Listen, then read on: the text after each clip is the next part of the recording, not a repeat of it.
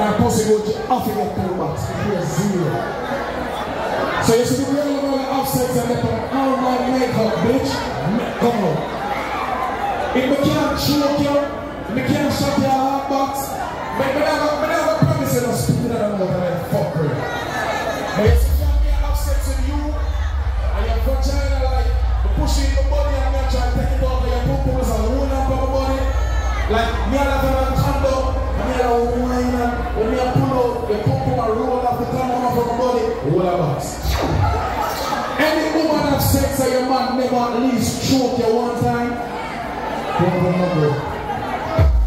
get a one box? If the man never grab in the back of your neck or grab up on the falls here, but I'm from big up to the woman and they go ball it sometime.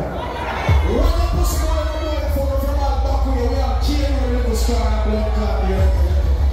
One. Big up to the woman that with good vagina problems. Ladies, you ever have sex with a man and he will burn more than blood clot you? That's what you call good vagina. And that's what you call good vagina struggles. You understand? Big up to every woman we're doing in real life. You live in Georgia for more than 6 months to at least 10 years.